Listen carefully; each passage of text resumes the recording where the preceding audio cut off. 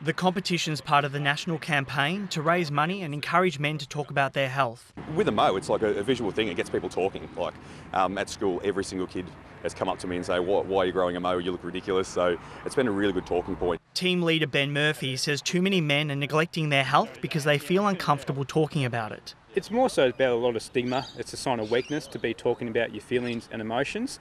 So that's why we just want to try and encourage all men, no matter how well you're travelling, to start the conversation and just to talk to your mates or just be that listening ear to support one another.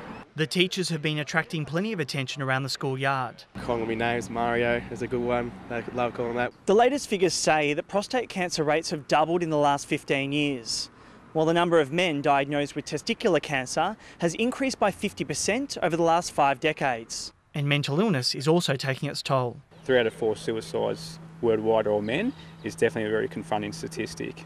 And definitely with our staff group, you look at teaching as a profession, it's a rather stressful environment to sometimes be in, so we just want to make sure we're starting conversations. And as far as who's leading the race, I have to say John Ford for sure.